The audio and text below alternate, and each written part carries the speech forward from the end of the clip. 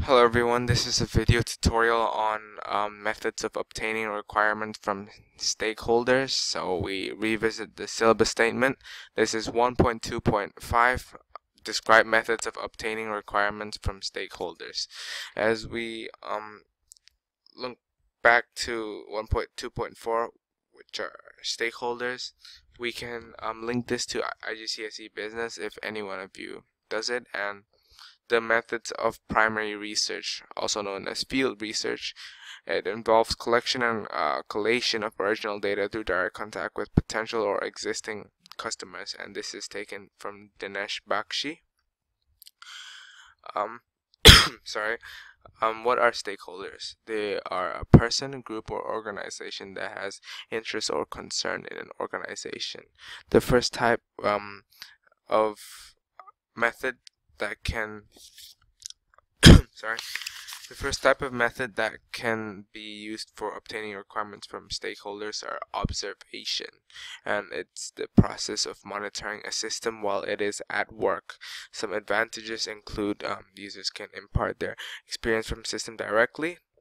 Data gathered can be highly reliable, and they're not based on numerical stats, so they can explore topics in detail and depth. So there's no like fixed number for or numerical stats, so it's not like if it's higher than 10 it's good or lower than 5 it's bad. Disadvantages include functioning system that is observed will act differently than normally does. So when you think of some teachers when they're being observed for some lessons, some of the times they act differently, and these are the disadvantages. And these are non-statistical data, therefore they're difficult to analyze as it may be too general, although they can explore topics in detail and depth. Second one is focus groups, and is a form of qualitative research. We have to distinguish between qualitative and quantitative, in which a group of people are asked about their perceptions, opinions, beliefs, and attitude toward a product, service, concept, advertisement, idea, or packaging. So advantages include the ability for the researcher to ask follow-up questions. Results can be easier to understand, and information is provided much more quickly. However, the sample size may not be a good representation of the larger population. Therefore, it needs to be a random sample of it may not let's say for example 10 people are chosen out of the 100, and these 10 people, they might have the same background or the same origin, therefore their answers might be similar, or they might be pressured into answering them instead of like one from spread it out or random from that particular sample size. Disadvantages also include group discussions can be difficult to control, therefore it might go out of topic.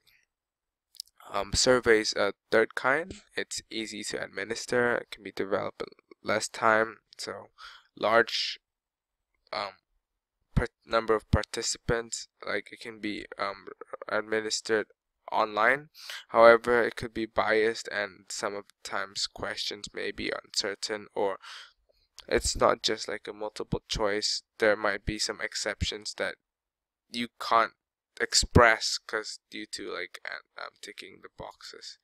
And lastly, there's interviews, and it is a face-to-face meeting that consists of an interviewer asking the interviewee questions that should be pertinent to the topic of the interview. So advantages include direct feedback, you can discuss a topic in depth, and you can actually see their facial reactions face to face. However, it may be costly, or long time may be required to interview each and every single one of the interviewees, and also their answers may not be truthful if they are pressured to answer.